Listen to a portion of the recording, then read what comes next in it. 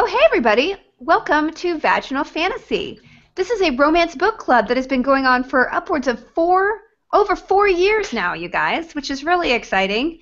And I'm so pleased to say that me and my three hosts have perused the world of romance/genre fiction from Laser Blaster to Highland Penis Blaster. I don't know what that is. That's a new one. That's a new one, right? I made that one up. I feel like that's an additive at Jamba Juice.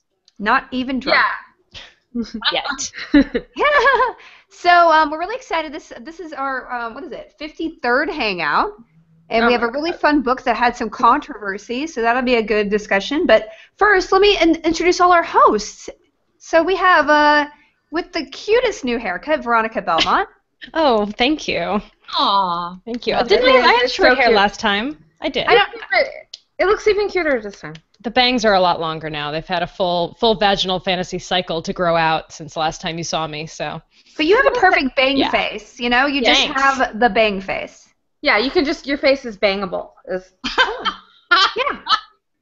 And we have Bonnie Burton with another set of bangable bangs. Yeah, I'm trying to grow out my hair a little bit more so it's Britpop and less Betty Page, more like 90s Britpop band. I like it. It's like really they're skimming your eyes, which I can never do. I can't deal with Which makes it really awesome if you have like a zit on your forehead or if your eyebrows are uneven like mine usually are. So this is perfect. Okay. And then our last, but never the least host, Kyla Caseby. Hello. I don't have any bangs, but You got the good hair. It's Kyla with the good hair. Oh God damn you. Thank you. But Jesse, fiance, has been wanting me to get bangs. He's looked through my Instagram and he was like, "Oh, bangs, hot," and I'm just like, yeah, like literally hot on my face, and I can't right now. So, but maybe in the fall. So don't take hair requests. I mean, you can take it in consideration, but no. I mean, I could definitely have combed my hair. All right, I'll admit that, guys. I'm sorry. I phoned it in from my scalp up is phoning it in. Whatever, you guys. Anyway, this is why I do the braids. This is what braids are for. When your hair, because like my hair was like crazy off-road out, and I'm like, nope, doing the braids. This is like called Lazy Swiss Miss. Lazy Swiss Miss. I mean, it's cute. And then, Kyla has hers. I've never been. Whenever I wear bang, I think I did it in one guild video, and I wore pigtails, and I looked like 10.5, but not an attractive 10.5. Like the kind of girl that you wouldn't want to hang out with 10.5. Well, wait a minute. Was it like a Pippi Longstocking thing? Because I would totally hang out with Pippi Longstocking. No, it was like homely. Like you don't have enough hair for those braids, girl. Oh, that's fine. I like your hair the way it is right now. I was telling you that before. I think you look like a ballerina. You. Wait, Veronica keeps dropping out, you guys. We have two Veronicas here in the hangout. I don't know what's happening. Veronica, you got cloned. The other me will go away. Can you hear me? Yes. Yeah. Ugh, my internet died or something. I don't know what's going on. Guys, bear with Orphan me. Veronica. I would like to give a shout out to something I paid for, and they did not pay me to say this. Okay.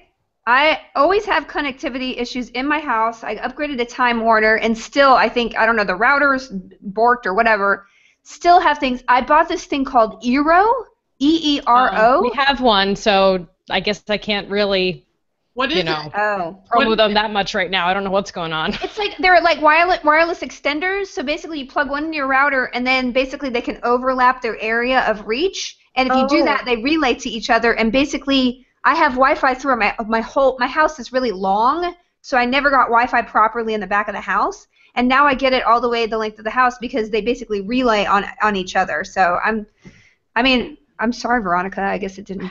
There's something else going on. I don't know what it is. It's okay. Well, if I drop off, I'll come back on again. We'll miss you. A little bloop. I mean, I did try it because I do read our user comments and when they're constructive, and one of them was that people are complaining about a lag. So I tried to hook up my Ethernet to my MacBook Air, but MacBook Air doesn't have it doesn't have the connector that an Ethernet. You need a dongle. You need this. There's a thing. I know. So I got it, but it doesn't work. Oh, what?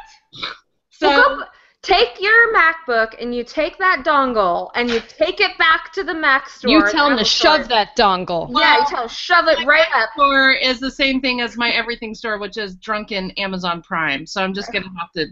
I'll make an earring or something. But I'm just saying, we listen to your comments, viewers.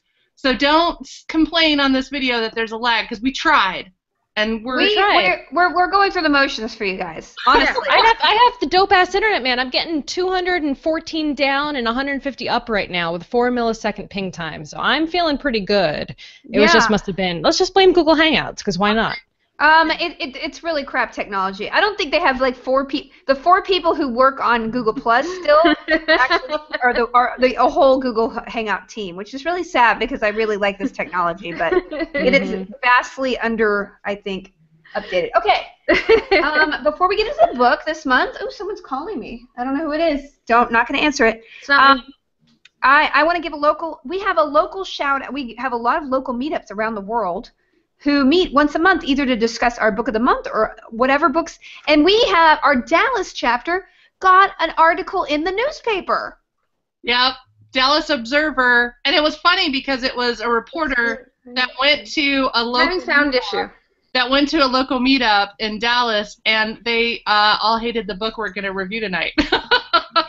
Yes. But it was a good profile, and I was so proud of them. And they are a loyal group who is one of the OG groups, and I'm so excited they got their moment of glory in the sun. So if you guys are interested in meeting up with other people and reading books of this ilk, whether it's the one we pick or one that you guys want to read, do it. There's a local group. Go to goodreads.com/vaginalfantasy, and there's a local group section. So anyway, here's a shout out to all the people who met in July and are meeting in the upcoming August. On July 6th, we had the Vaginistas meet in a Google Hangout. On July 6th, we also had the Literary Ladies of the Night meet in the Google Plus Hangout. Beers, Boobs, and Books in East Lansing, Michigan met at a private residence, which is exciting. Viking Booty in Real Life meetup happened in Sweden, which is very cool because they're usually a Google Hangout. The Central European Tarts met on a Google Plus Hangout, which is cool. The Venus Flytraps met in Centerville, Ohio. The Books, Booze, and Board Games met in London, which is awesome because you can discuss books and play board games, or I would assume that from the title. The Viking Booty Hangout met again in a Google Plus Hangout. The Ladies of the Great Lakes met in Detroit. What does that sound?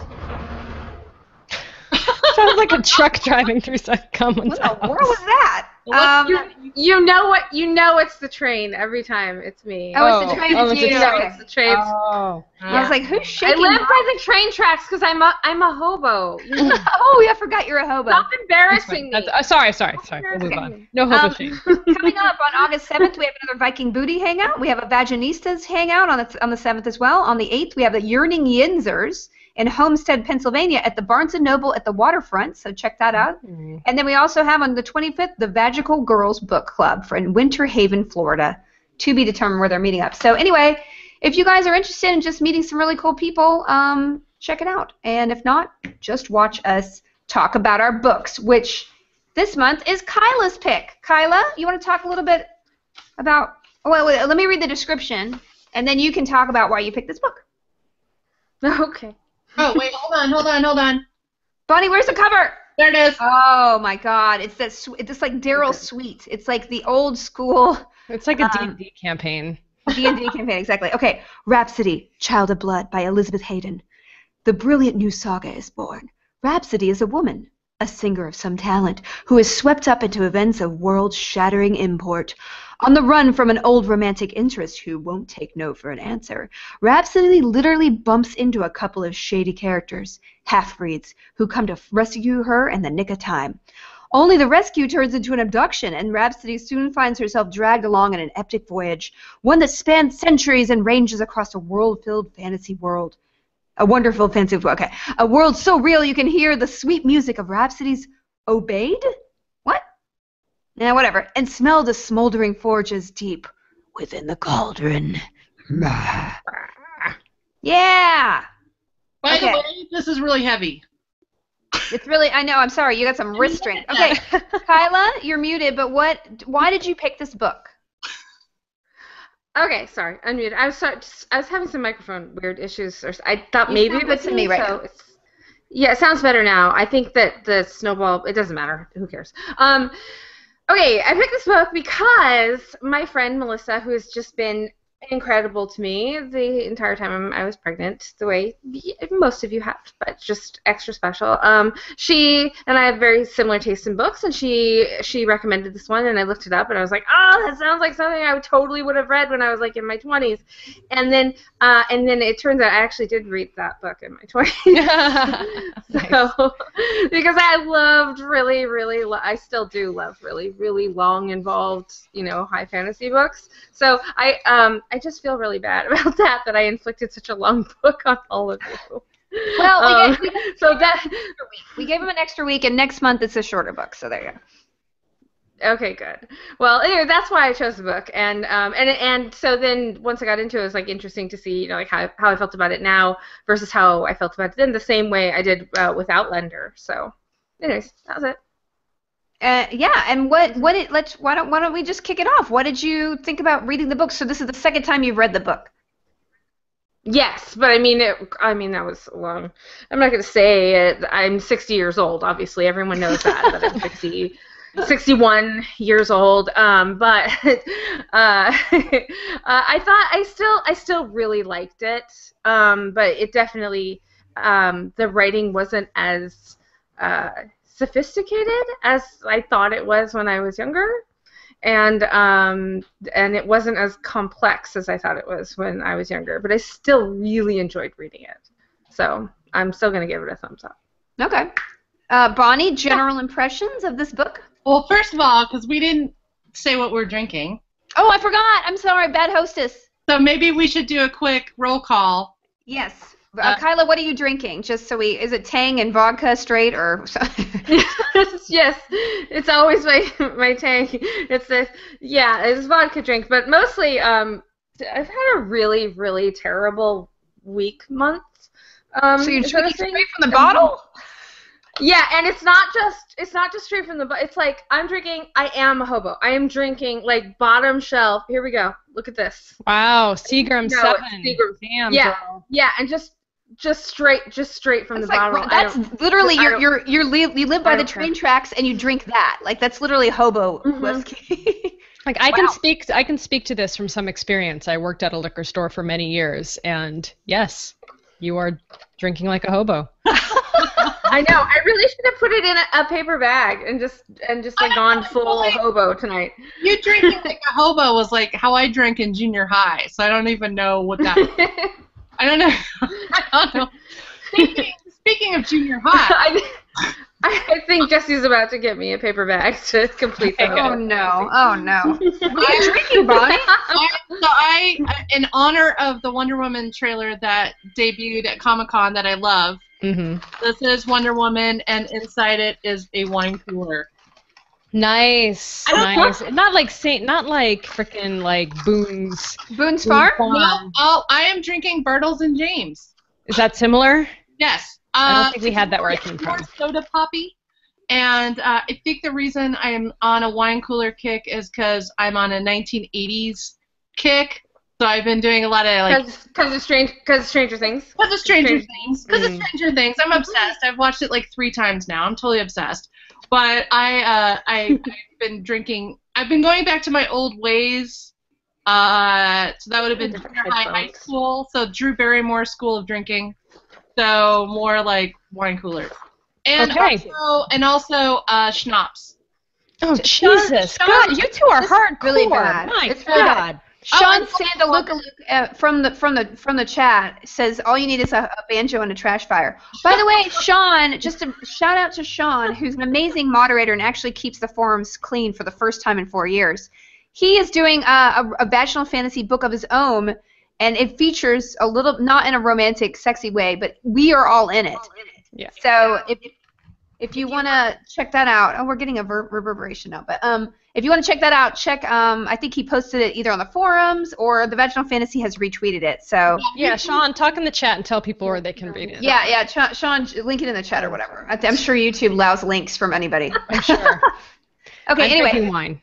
You're drinking wine. I'm drinking water because I had con flu all week from Comic-Con. But see, I had con flu without going to Comic-Con, so I got some weird virus. By the way, Veronica, if you go to the hospital, they won't let you play Pokemon Go in the emergency room. What? Why did you go to the emergency room, first of all? I had severe dehydration. What? Yeah. Where? Because I got the flu and I didn't take care of myself, and I just thought I'd get over it, and it was like some weird Ebola version of the flu. It wasn't a 24-hour thing. It was a 6-day thing, and I couldn't keep anything down, so I just got dehydrated. So they stuck me on an IV and then took away my phone. What? Apparently I had like a really super rare Pokemon in my room because interns kept looking in with their phones, like looking at, you know how when you have a hospital door, there's that little window? And so there, I would see a phone every once in a while. I'm like, who cares if I have an IV? And I'm like, oh, wait a minute. And I got my phone out. I'm like, there's like an Egon or one of the snake things. There's an Egon. Those are not rare. There Those should are be like, like an Egon. those are really common. Like it was all growlers and one? Okay. Yeah. Well, I thought it was rare. That's why it was all Magikarps. That's what I saw when I didn't go to Comic-Con, obviously, but that's what everybody kept showing me. Yeah. Just constant Magikarps. All right. So Anyway, Bonnie, I'm glad that you're not dead, and sorry that you're putting on jokes. I did. It gave me extra time to read. Good. And what did you think about the book? General impressions. Okay, general impression was a lot of interesting world building. I'll start with positives. Lots of interesting world building and interesting characters. Even though the lead character was a bit of a Little Miss Perfect.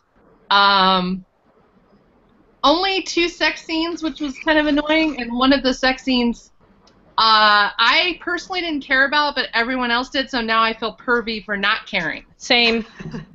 So I don't care if 13-year-olds have sex because we've been dealing with that since Romeo and Juliet, and then they died at the end anyway. So I was like, and not to mention Game of Thrones, and most fantasy has like young people having sex, so I didn't care. Yeah. What's the noise? Sorry. Every time a train goes by, I'm just gonna drink from. Is that really a train? It sounds like you have like a snuffleupagus in the living room. No, it's a train that's going by. No, walking Spanish down. Twilight has like turned into Boxcar Willie in like less. No, I'm like Tom Waits. That's my Tom Waits impersonation.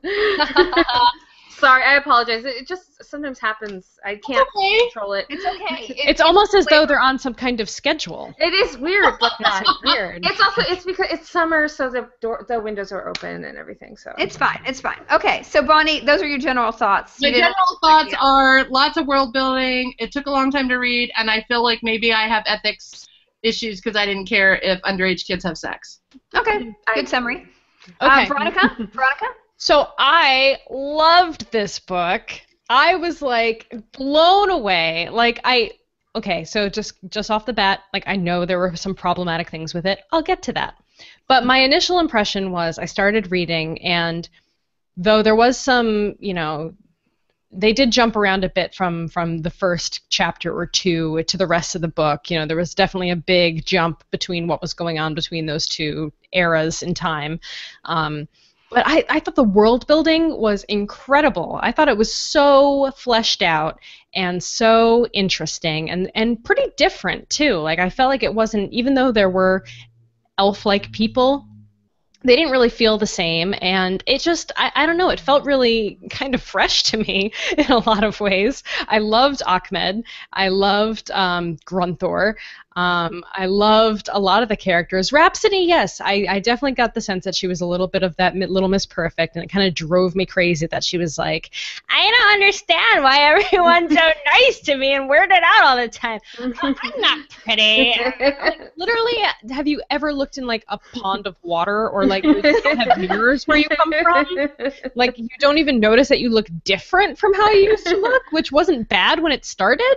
Like that was a little suspension of disbelief there. Did not even think about the 13-year-olds having sex. Did not even cross my mind until I saw it in the forums. Neither. Like, oh, okay. I can see why that might be troubling to some people. But, whatever. They were of equal age or thereabout, so for me that was not so problematic, I guess. teensies days, right, kids? Yeah. On their holly or whatever, their ball. And she was holly. literally at a dance where they were supposed to like pick her a husband. So like I didn't feel too bad about that. Like she got the hell out of there. So yeah, it was the only thing I didn't love too was that old trope that she was the threat of rape or having been raped, and then she has to like that drives the plot forward in some kind of way. What I did appreciate a little bit, I guess, is that the men in her life didn't really seem to find that to be a motivating factor. They were like, for better or for worse, they were like, oh, okay, well, we assume that happened to you. Let's move on, I guess. That was kind of weird, but also different because usually someone's like, I'm going to white knight you, blah, blah, blah. They're like, whatever. Yeah, her abilities were interesting.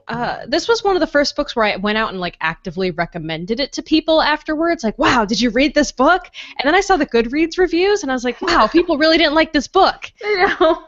So I feel like it didn't either. And even Felicia gave it 4 stars, and then in the Goodreads forum was like, I'm going to walk this back a bit. I was like, whoa, what's going on? Sorry. And so I actually started reading the next book, and I'm enjoying that as well, and it's kind of keeping me from doing other things at this point. So I don't know. I guess maybe I just have wanted a book like this for a really long time again, like that old, prophesied ones, the chosen ones, the magical 3 or whatever.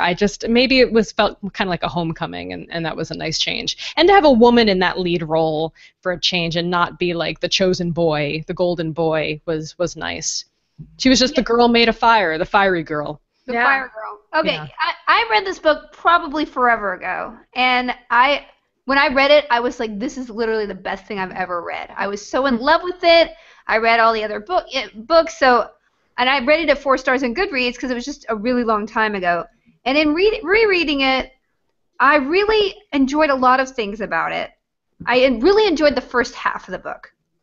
So the first half we follow, and by the way, like I wasn't offended by the underage sex, the 13-year-olds getting on, but like I don't like to see a dog erection. I don't want to think about a teenager erection. Like it grosses me out. So I mean, I wasn't like, oh my god, this is child porn. It was just like, ew, I don't want to think about 2 13-year-olds doing it. It just was gross to me. So that's fine. But the second half of the book, it was very dense. And I was kind of reading under time pressure because I waited till the last minute to read it. So I did appreciate a lot of it. I kind of just felt like it was so much information. I was a little bit lost as to all the things that were happening that were basically being narrated to me. Like, here's the history of this, and this is what happened. It was kind of hard to translate without seeing it happen, just being told all this history happened. But I will say that it's amazingly fleshed out. And I love the attention to detail. I loved Ahmed and Grunthor. They're my favorite. Like, them traveling together was so much fun. I really hated, we could talk about it in the characters, but her sister Jo, I just was like, what? Oh, Jo's terrible. Jo's the worst. The Scrappy-Doo of this book series. Pain in the ass. Oh, she's totally the Scrappy-Doo. Oh, yeah. Oh, Scrappy-Doo. Don't even. Yeah. So anyway, I had mixed feelings about it. Also, Rhapsody got, like everyone says, like, what? You think I'm beautiful? I can't tell you think I'm beautiful. Everyone has an erection? Why? I'm so ugly. Like, she was a prostitute. Her job was to detect if guys had an erection around her. Like, to suddenly walk through fire, get a hymen, and be so naive about everyone being turned on by her is just, it was too much for me. So that started making me turn on Rhapsody, whereas before I loved it. I was like, yeah, she's got a glowing sword, and she could do fire, and she could sing, and she's amazing.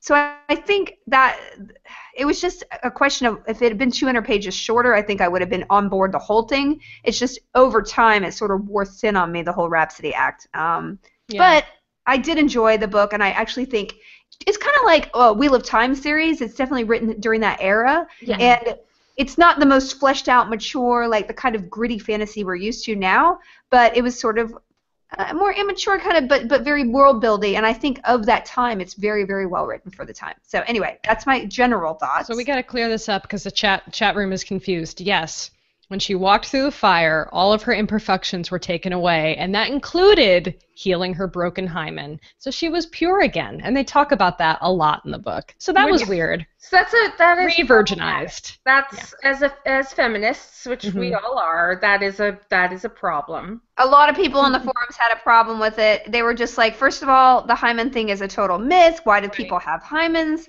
Like, a lot of people don't even have them. Like, it's just really. A lot of people, they don't.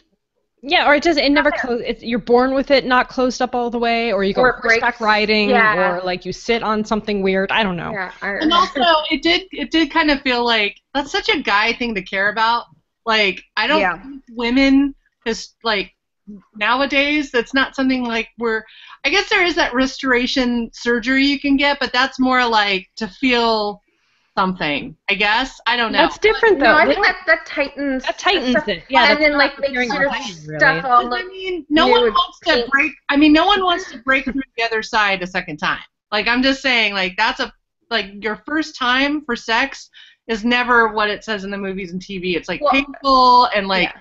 There's like stuff everywhere, and it's like it's just bad. So getting a new hymen is a bug, not a feature. Yeah, exactly. Exactly.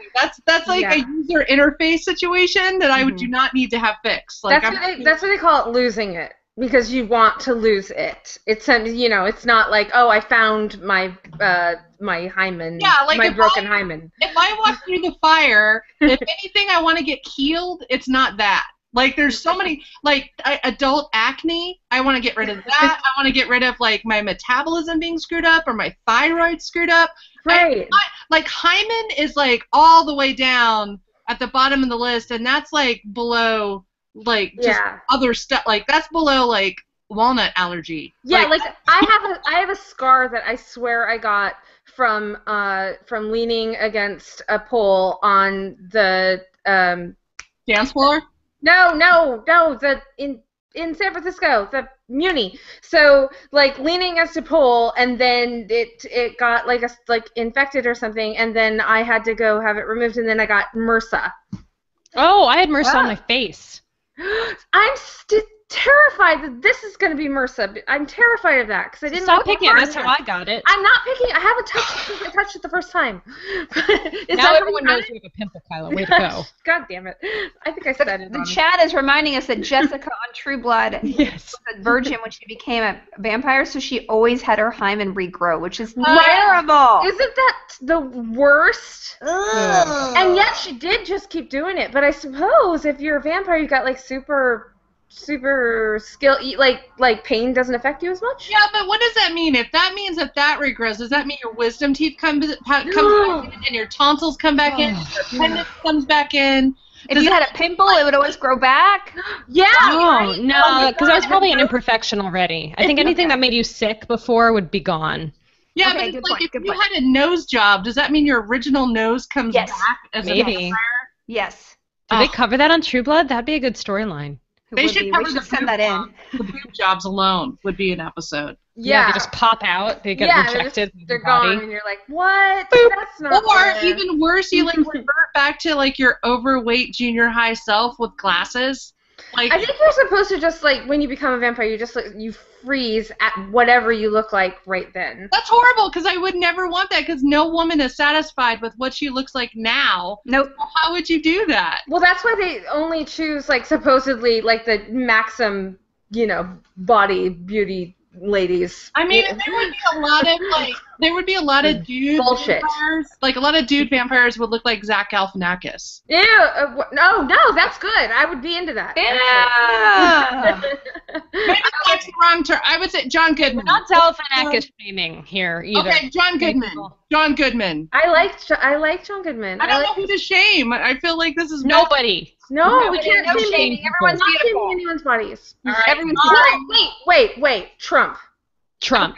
Oh, Trump. I'd get on board with that. Yeah. Okay. He just probably lost 5. I don't want him to live 5 viewers. forever. We lost 5 viewers. Yeah, I don't want to live forever, but I'd be excited if he was forced to look like that for the rest of his life, and then be hunted by other vampires. Oh my God! You just came up with like, the best TV show ever. I mean, Vampire Diaries is ending, so maybe it could be Trump Diaries. Or Trump blood. Please don't.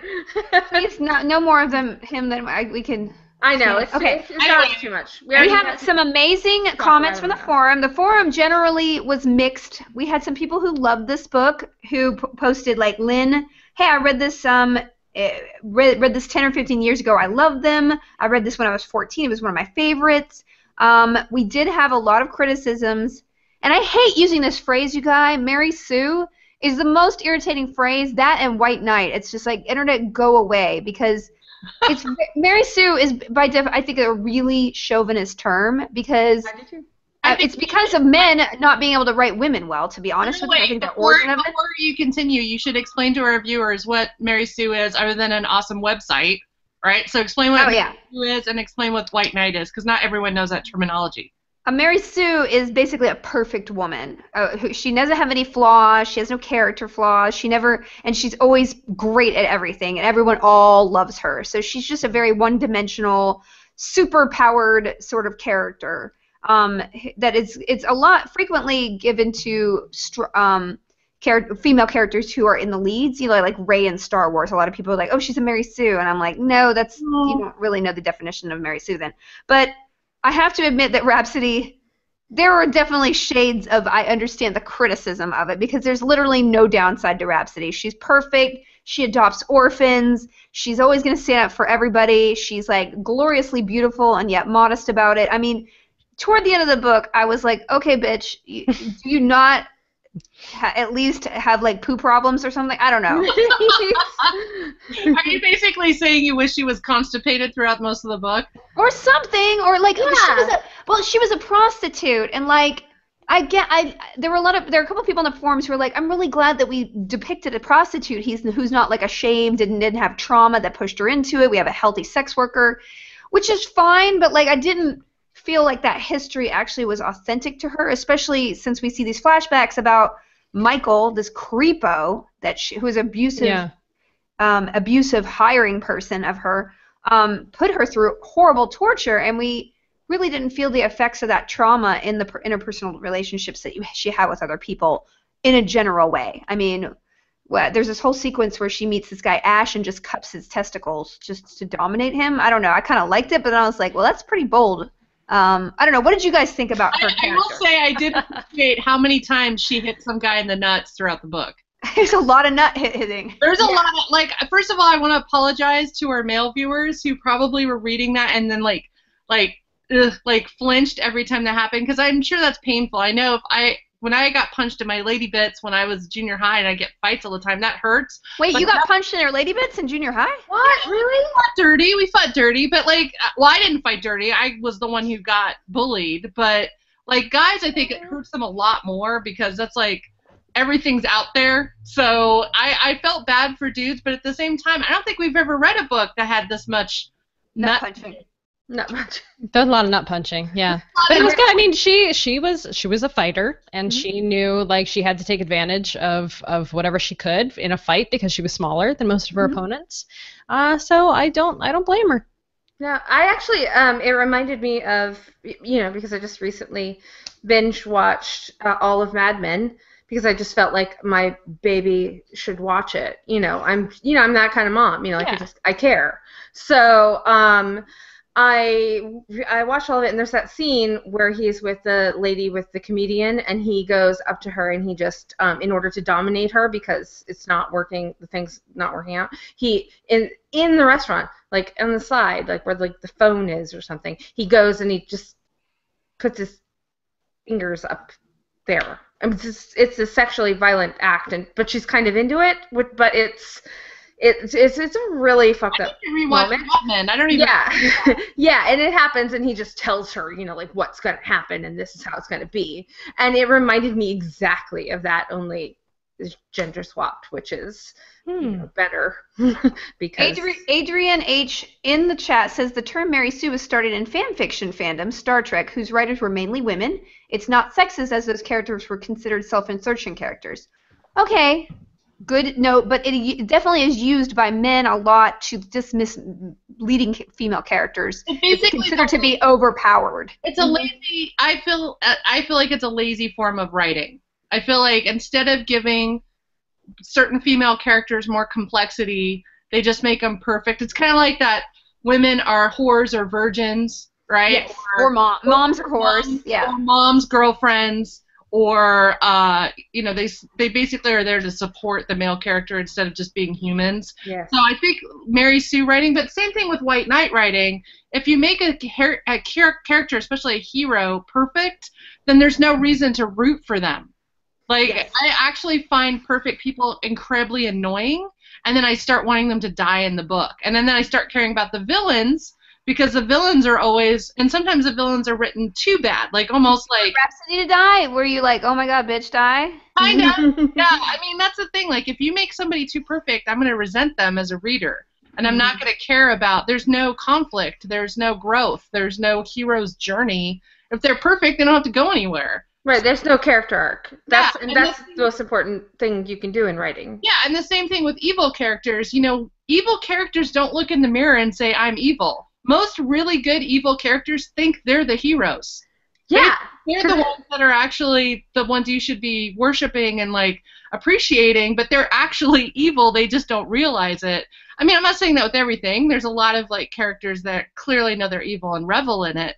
But for me, it's like this book, I was just like, I liked certain aspects, like what Veronica brought up. Like, I really like world building, and I like books that are this heavy if they put the work into it. You know what I mean? If they really made me want to read it. I thought she put all the work into it, but the characters weren't in situations toward the end of the book to maybe learn more layers about them. They were just kind of, the plot got so unwieldy toward the second half of the book that there wasn't as much character growth as they could have done. I guess that would be my criticism. There's a lot of back and forth too, right? Like, you didn't really know who was talking or what character you were in, like, supposed to be. I don't really feel that way. I more felt like there was just like a lot of the same things that Felicia just said, where there were a lot of plot points and there wasn't a lot of connections being made. Like, I felt like there was a lot of things happening in parallel, and oftentimes I was like, well, if someone just asked the right question right now, we would have a lot figured out, you know? If someone just opened up a little bit and shared about your past, or, you know, chatted about some of your experiences instead of being so guarded. It's probably Ahmed's fault. I mean, he didn't want her to tell anyone anything about nothing. Yeah, and when Ash came in toward the very end of the book, I was like, oh, I'm really interested again. This guy, she grabbed his testicles. He's totally hot for her, and I guess they're the reincarnated people from the beginning. Is that right? We don't know for certain yet. No, but I feel that is true. Yeah. Interesting. But I was really intrigued because then Ahmed started getting jealous, and then, you know, so then there was some interpersonal conflict. I mean, other than, I think it was Joe. When Joe entered the picture, I kind of lost interest, and then when Ash came in, I was like, okay, I'm into it. So maybe it's just I hate Joe. Like, why would she bring that kid along? So basically, obnoxious, pain in the ass Scooby snack. She basically adopts this orphan who is a thief, and she's like a sullen little brat. And for some reason, you're my sister. We're gonna bring you with us.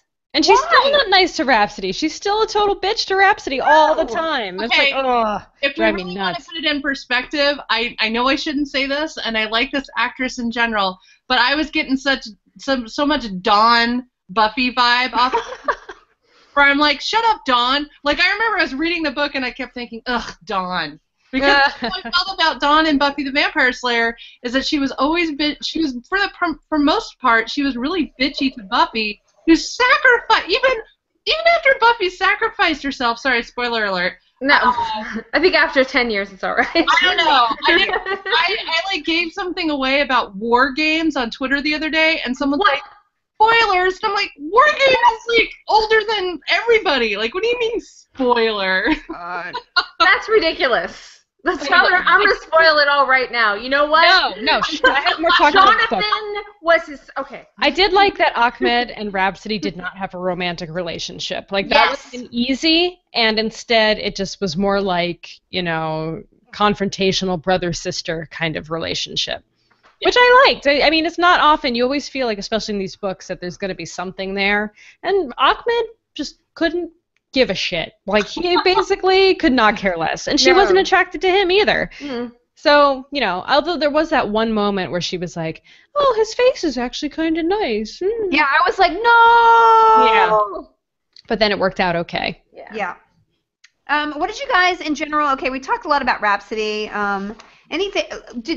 Could you follow the plot? Could anybody really follow the plot, or was it really just a question of, because for me, I felt like, we're setting up for a lot to happen, and then the book ended. And that was one of the reasons why I was like, well, I'm going to read the next book because I don't know what the hell's going on right now. Did anybody get the sense that, did you follow the plot, and did you glean a lot of things in advance that I think she was laying in, or was it just like a lot, because a lot of people were like, there's a lot of info dump here. Yeah. I felt like I followed the plot, but then at the same time, I read it before. So I can't remember if I felt that way the first time.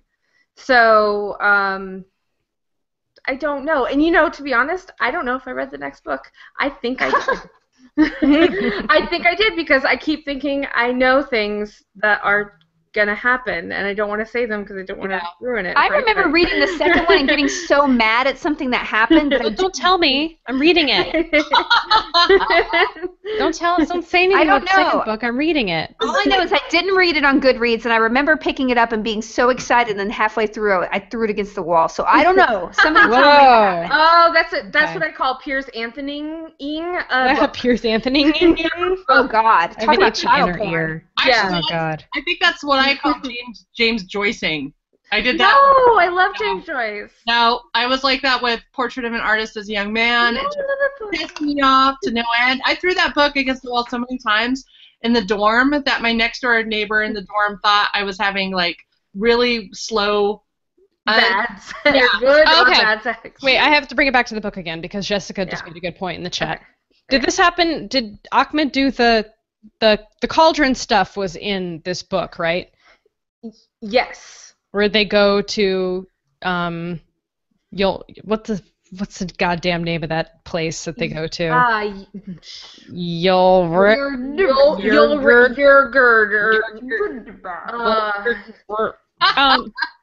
Anyway. Okay, it's not Fedor. It's not. No. It's not. What is it? It's not with a C. I thought it was sort of with a C, or maybe. No, it begins with a Y. The cauldron with the red eye guy? Yeah, no, but the city, the place, not Canif. Well, yes, Canrif also. Canrif, that's it. That's a city, but the area, like begins with a Y, you guys. Cauldron. I'm looking it up.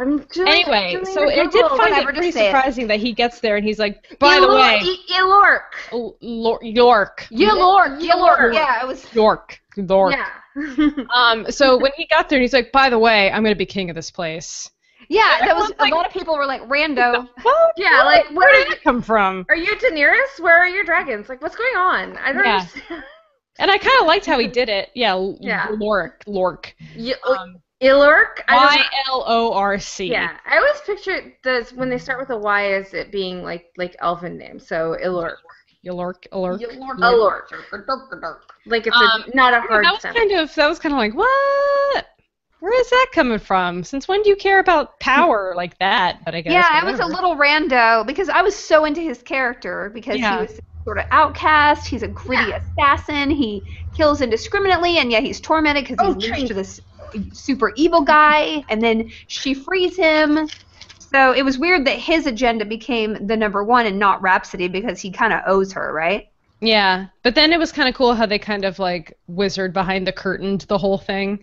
Yeah. And like kind of made him look way more powerful than he actually was, even though he's still pretty freaking powerful. Yeah, so that was interesting. Yeah, a lot of people had that comment that it was just a random turn of events, and like I liked where it was going, and I liked the idea of it, and I really hated that guy Roland. And can we talk about Roland and like the sex scene where He's literally thinking about Rhapsody, having sex with his mistress, who's disgustingly old and has floppy boobies, and she's 40. She's not disgustingly old. He's just not attracted 40. to her as much anymore. He was like, she's faded. Yeah, like that was harsh. Well, she's not 13, you know? I mean, obviously, big difference. I have a question for you guys, and this came up in the forums as well, and I'm sorry I can't remember who brought this up as well, but I had the same exact feeling when I was reading it. Did you feel like this book was written by a man? Yes. Yes. Because I did. Yes. And there were a lot of moments where I was like, yeah. I'm surprised this was written by a woman, and I don't know what that means, and I'm sorry, but it was, I definitely got the sense that this was a man writing female characters or writing in that voice instead of a woman. It was like, anybody read The Wheel of Time, Nynaeve? Like, I loved her, and then there would be... is it Nynaeve? I don't know. Anything, okay. yeah. Nynaeve, yes, okay. But she was so infuriating, and then sometimes there were so many infuriating things that the girls did in The Wheel of Time that were just so stupid. I'm just like, nobody would act like that, but it's a guy writing them, so okay. I had that sense sometimes with the women characters, you're right. And there's just a weird crudeness to some of her grabbing. Okay, somebody said that she loves to say grab the testicles. It was such a random scene where she's just like, hey, baby, you know. And then somebody at another point, Achman is like, if you're finished having an orgasm, can you come with us? I was like, whoa, that's really harsh. Wow. So there was a weird tonality to the sexual stuff that was not very. I wouldn't have expected a woman to write it. Yeah, you're right. No. So okay, so I have something to say about that. So I felt that way later, as you know, the Wheel of Time's gone on for ages. Obviously, the Wheel of Time, circles for ages of time. But it turns and turns. But I've been reading it forever, and then when I was younger, I was like, no, this is actually how girls are. You know, like that's in my experience, that's how girls had been.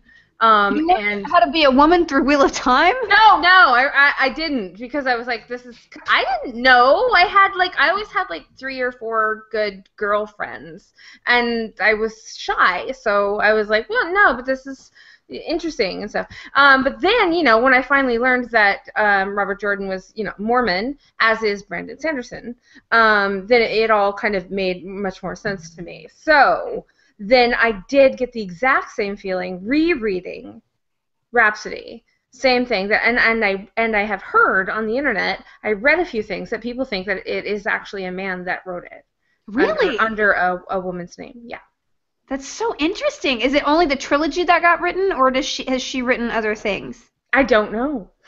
I don't know. Nice. It's only a theory. Like it's not out there like it is with like most other people's pen names for when they, you know, change genres or whatever. Yeah. That's very interesting to me, because I would glean that as well. Mhm. Because she did all the stereotypical things a woman would do. Like, she loves orphans. Like, I would do a sex worker woman who hates children. I mean, like, that's, you know, but I don't know. If there was dolphins in this world, she'd like dolphins. It's like that whole, you know, hooker with a heart of gold who has a dolphin tattoo and loves stray animals and babies and picks up litter when she's not, you know, servicing somebody. And she's really into being a nun. Oh, and also like helps people on the side of the road fix their cars. And she like makes orphans find like their true families and heals people on the side. It's like, shut up. Like, I really wanted bad things to happen to her after a while, because I'm like, oh, God. Cliche. And I'm just so sick of perfect characters, and I don't know. I feel evil even talking about this. I still feel evil about being okay with teenagers having, like, young teenagers having sex, but I don't know. I still don't feel weird about them having the sex. I guess it's because, one, Stephen King. Oh, yeah. Growing up reading so much Stephen King, that did not make me feel weird. Is that a thing that happens a lot in Stephen King books? I don't remember. Yes. I mean, there's also a lot of the opposite, where it's non-consensual and it's child abuse. But there's a lot of it being non-child abuse. Was there underage sex in... Oh, we lost Felicia. She'll be back. She's having internet troubles. She's on her way. Was there underage sex in Judy Blume books too, or am I just like equating Judy Blume with VC? No, well, Forever was about that, but they were like 16 or 17. Yeah, and then V.C. Andrews' Flowers in the Attic. Flowers in the Attic. That's the first thing that came to my mind when we started talking about this. Yeah, and I think like everybody in our generation has read Flowers in the Attic, and so we're all like, well, you know what?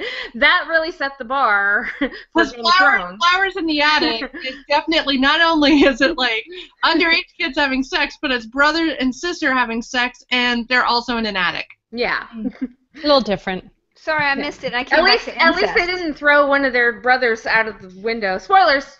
Just saying. You did. Yes, we did. We went into Flowers in the Attic, Felicia. I never read it, guys, because I thought it was skeevy. It was, and all of them were, and they were all amazing, and I loved reading all of them. Everything, Heaven, everything. I loved them all. Yeah, you should read those books. I mean, that's the thing. Like, the more you read, shouldn't read them now. The more you read young adult, and the more you read like stuff that we read when we were in junior high, the less we care about underage, consensual underage. Consensual, yes.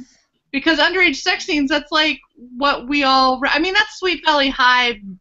Rated R, right? So it's like that's what we all wanted to happen. That's what we all like. When it didn't happen in the book, we were all writing the fan fiction for it anyway. Well, and that's what Judy Blume was for us to read like how does it happen when it's good, and you have finally made the right decision for yourself as a young woman. You know, like that's what I think she really contributed to that. Right. But Romeo and Juliet did kind of set the scene of underage sex and drug use and bad male issues. Not male like female mail, like snail mail. Like if you're going to send a mail through the letter or a letter through the mail saying you're faking your own death, make sure that it actually gets there on time. Spoiler alert. But also, it's like, they all died at the end, but at that time, honestly, didn't everyone die when they were 20? So I don't even know perspective-wise. I just read this great book called The Four Queens, and these girls were written off. Is it Philippa Gregory? No, it's like a nonfiction book about 4 women who became queens across Europe in the 13th century, which is really awesome. They're 4 sisters who became the 4 queens that dominated Europe. Yes, it just keeps being recommended to me on Amazon, and I want. Yeah, it's really good. I read it. It was really good. But basically, these girls got married when they were 12. Yeah, and had a kid when they were 13. So, I mean, it's not out of. It's just. I don't know. It's weird to read that from a perspective of being so. Maybe when I was 18, I would have been like, yeah. I mean, or probably, hopefully not. But at least I wouldn't have been like, ew, as much because 13 seems very, very young.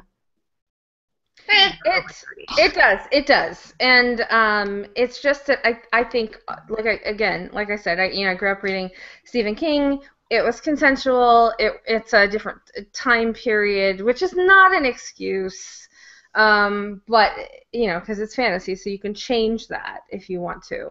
But at that time, if the median death age is like 35, then I guess it makes sense.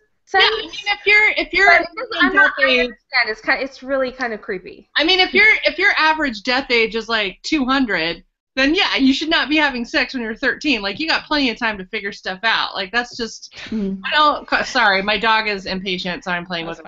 That's not what I was talking about. I think it's all relative too, because if it's consensual, I think it's okay to determine the age. I mean, I always had a problem with vampires that were like 400 that they were hitting on high school girls. Like that's the creepy factor from Dazed and Confused. Yes, Dazed and Confused. Twilight. I keep getting older, and they keep getting. Well, it's even worse. Like I love Regency. Like I want to pick a Regency historical next time. I think my pick is next time, so I want to pick one because I love that era. But me too. Oh my God, she's 19. Forget it. Just go to the farm, And if you're not married at 17, you're just basically hang it up and become an aunt, And it's pretty harsh. And they talk about spinster age. I'm like, wow, I passed that a long time ago. Like great grandma age, Yeah, like I shouldn't even be alive. I'm like a ghost age at this point in Regency. Like there's no, I would have, but I think like Veronica and I would have died of consumption pretty early on. Yeah, we already talked about this, and I would have died of a UTI. Yeah, immediately. Would be the only one still alive, and she would be like a widow at age like 18 because she married well. Really? Yeah. Like I always picture you as the one who married the right way, like in Regency time, where you married like a lord or a duke. And then he just gets offed, and I'm like, I'm just an heiress. Can't help it. Like Pride and Prejudice or Sense and Sensibility, like the Alan Rickman character, you would have married him, and then I love that. he dies off, and then you're like super rich and bored and throw great parties. Like that's how. Yes, sign me up. That would be great. Could I come to your party if I have a UTI? As long as you don't die at the party, because it would give the party a bad name. You're right. They were trying to bring the party down. I would already be dead, so I'm just gonna haunt the party. Okay, good. Okay. Let's see. You guys, for some reason this month, no one started a casting thread. But does anybody have any casting suggestions? I had the hardest time. So this is weird. The entire book, I pictured Rhapsody as having red hair. Well, that's what she looks like. Look. Okay, so. Yeah. She looks awesome on that cover, by the way. But she was supposed to be blonde, and I just like every single time they said she was blonde, I'm like, no, she has red hair. Well, like it's like long, wavy it's like red hair. Ash blonde. It's like an ash blonde, yeah. You mean like strawberry blonde? Yeah, like strawberry blonde. Yeah. I kind of maybe. pictured Sansa Stark in this character. Yeah, I did too. Yeah, I Game of Thrones did. I don't know what it is about fantasy like this, but I always think of the same type of actors that are in Game of Thrones playing these parts. I pictured the girl from Outlander, the Scottish lady that's Oh. the witch. Yeah. I think I kind of pictured Bryce Howard. Oh, Bryce Dallas Howard. Oh, God, yeah. What Bryce about the Dallas girl Howard. from Shadowhunters, you guys? Yeah. Who that looks like. I don't know. She's got really fake strawberry blonde hair that's like the worst. I hate watch that show because I love it. But her hair is like not a great color. What about that model Cara? She's in the Taylor Swift camp. Oh, Cara Delevingne with the eyebrows? Delevingne? With the eyebrows. The one with the eyebrows? I could see her playing that role. Like I don't think. She's not good enough. She's like a little bitchy. Like, I mean, I don't know if she's in person, but she feels edgy to me, and Rhapsody feels like, come on, orphans, you're my sister, and I'm going to bring you along, even though my friends hate you, and you're useless. Yeah. So you mean this girl with the red hair in Shadowhunters? Yes. It's not. That's redder than strawberry blonde. It's like a really red. weird red. Yeah, it's a weird red hair. I don't know. Sometimes I love it, and then sometimes like, ooh, clown. It's like a clown color, but yeah. What about like if we go way back? What's her name from?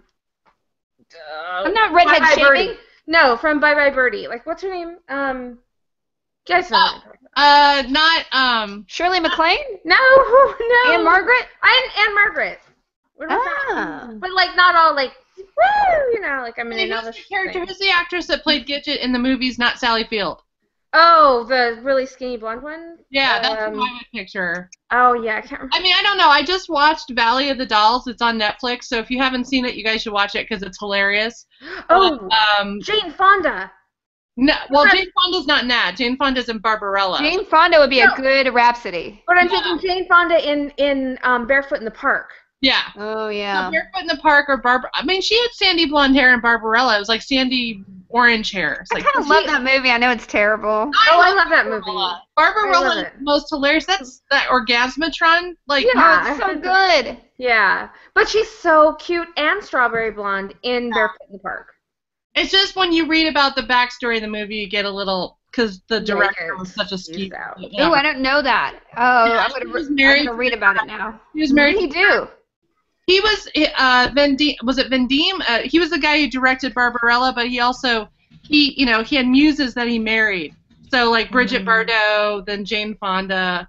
Then he cashed in Brigitte Bardot for Jane Fonda. What an ass! It was that way, or it was the other way around. It might have been the other way around. It's like how Noah Baumbach does that. Like how he Jennifer Jason Leigh and he switched her out for Greta Gerwig.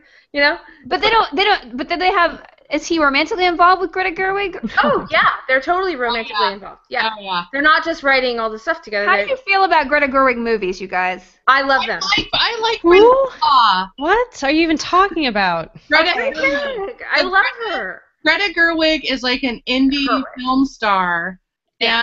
And she's in a movie called Frances. I like Frances. Oh, Frances Ha is really good, and she was weird. Wrote that with Noah Baumbach. She has changed his movies in a way that I'm not like at first it's okay, it's but then it's like, well, now I kind of miss like Margot at the Wedding, which he wrote with Jennifer Jason Leigh. I liked it, but I was like, now it's too much. Yeah, now it's move too on. happy, It's too much of her. We got it. She's awesome, but like you guys need to split up and do other things. Like that's how I kind of felt about like Lena Dunham. I love Lena Dunham, but kind of like having it's weird. It's like I have these like icons in pop culture that are really strong women writers and actresses and directors, but if there's too much of them in the media, I just get oversaturated and I can't. And it's not their fault. It's like Amy Schumer did not want to be oversaturated, but that's what they do.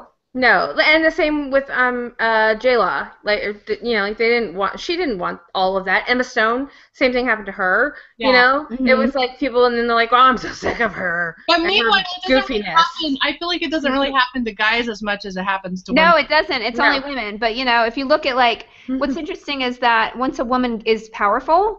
It's the whole Hillary effect. When she's running for something, people hate her. When she's in office, she gets huge approval ratings because we as a society don't like women to look power hungry or ambitious. It's considered an unattractive trait in women. It's unfeminine. Yeah. Which is like it really screws us to try to get into position of power because we know by definition trying to get into a position of power will make people not like us, which is basically what we're told from a young age is weird because everybody must like you. I imagine Europe's not like that because they had royalty for so long, and also they had Thatcher. So it's like I feel like they're a little bit more progressive in that area than we are, but at the same time, it's they have a more liberal attitude toward women of all ages and just a different vibe. I don't know. And the funny thing is, almost all the books we read, they're women in power, and I feel like fiction. I feel like the book audience is so much more accepting of that than the movie, TV audience. Maybe I don't know why that. Maybe because there's just more of books than there is movies and TV, like historically. So we have all this stuff to like consume, whereas movies and TV, maybe not necessarily they have strong female characters as a lead as much as books do. So I don't know. Well, it's also like a big deal in like YA fiction, in that female protagonists are the constant. Why I don't know. I look over. First of all, mods are working overtime tonight. Yeah, right. Weirdo people. Also, I look over too much. I look over, and Toronto Gal 80, our awesome community leader. Oh, I love her. Her comment is "trolls sure like feet." I don't know. I know they're deleting and banning so quick. I don't even see the comments, which I guess. Is it about fetishes? What are they talking about feet? Did we talk about feet? I don't know. No, trolls talked about feet. Something about paying us to show their feet. Something. That's a whole other channel. I do need some money. I mean, I will show you my feet. Yeah, that's toenail pin. Don't encourage them. Okay, I'm sorry. Kyla, have your own. You can't do it on Twitch. You cannot show your bare feet on Twitch for money. Okay? I'm not gonna. I did just have a pedicure though. I'm just saying. Oh, that's different. I'm being a tease, Kyla. All right. I'll get my own Twitch for my feet. Wrapping it up, guys, we had some other books recommended in the genre, which I always forget to do. Enchanter by Sarah Douglas, Medallion by Jennifer Fallon, The Forbidden Land by Kate Forsyth, and Song and Silence by Elizabeth Kerner. Now, I've read Jennifer Fallon. I enjoyed her book. I had a real problem with Sarah Douglas. I could not, when I tried to read her book many, many years ago, I really did not like it, and I feel like I want to give it another shot because has anybody else read any Sarah Douglas? Well, what's her most famous book? Like, I don't know any of them. They're very big, fantasy tomes, kind of like very much in the ilk of this one. I'm just wondering if maybe I need to go and revisit because my initial impression was not worthy. Anyway. I'm so tired. Okay, we're wrapping it up. Okay, this month's community. Sorry. This month's community pick was A Court of Thorn and Roses by Sarah J. Maas. I bought it, but I did not read it, but I'm definitely going to read it. And there was a very lively discussion on the forum about it. So if you guys want to pick it up or want to revisit that, join in. Our next month's poll, our alt is always, it's been really working really well, being voted by the community itself. Thank you, Sean Sandalukadukaduk, for making all that poll happen every month. I appreciate it so much. Dark Witch by Nora Roberts won in a landslide, so that'll be our alt next month, and I love Nora Roberts. So I do too. I'm going to read that. I've been wanting to read that for a while. I've never read any Nora Roberts, so that sounds great. Oh my gosh, it's so good. Yeah. And our next month's book is called, Veronica, do you want to talk about it? Yeah, I don't know a terrible amount about it. It's called In the Black by Cheryl Nantis. And I was trying to find a good one for us. Should I read the description? Yeah, do it. When Sam Keller left the military, when Sam Keller left the military, she ran to the far end of the galaxy. Now she captains the Bonnie Bell, a ship full of courtesans who bring a little pleasure to hard-up men on mining colonies. When one of her girls turns up dead, oh great, it's Sam's job to find out who killed her fast. Marshal Daniel LeClaire is as tough as steel and quick on the draw, but when his vacation gets replaced by an assignment to help find the killer, he can't help angling for a little action with the saucy, hard-charging Sam. She's got brains, attitude, and a body he wouldn't mind investigating. Sam, 6 months lonely, might just indulge him. But the guild that owns the Bell wants the case closed yesterday. With pressure coming from all quadrants, Sam and her marshal clash over false leads and who's on top. But when the killer threatens the Bell again, romance will have to wait. It's a captain's job to save her crew, no matter the cost. Wow. Yeah. Sold. Lady Captain on top. Brothel. On top. The phrase Vacation. Pressure from all quadrants sounds like the best euphemism. Yeah, I know. I don't know if you noticed. Is it the Gamma Quadrant? and they also said Bonnie Bell, and then they also said the Guild. So I'm just saying it's got everything. It's simply the best pick ever. Yeah, at some point they're gonna be like Kyla with the hair, and they're just gonna be like Veronica with bangs. Like somewhere in there, that's just gonna be the way. Yeah. So I think that we could probably read this book because our next hangout is due to be on the 23rd of August, which is this month. But since it's probably a shorter, more romance-oriented book, I think we can make that. So we'll keep the hangout on the 23rd, you guys. Okay. Join us on goodreads.com/vaginalfantasy if you aren't already. Join a local group. Just join in the chat, and just FYI, you can create any kind of forum posts under the description of that month's book. So feel free to just start other discussions about things that are off topic even. And we'd love to have you on the forums. So thanks a bunch. And Kyla, chug. Wow. Okay, Hobo Kyla is setting standards I can't keep up with. All right, we'll see you next month. Bye. Bye. Thanks, mods. Bye.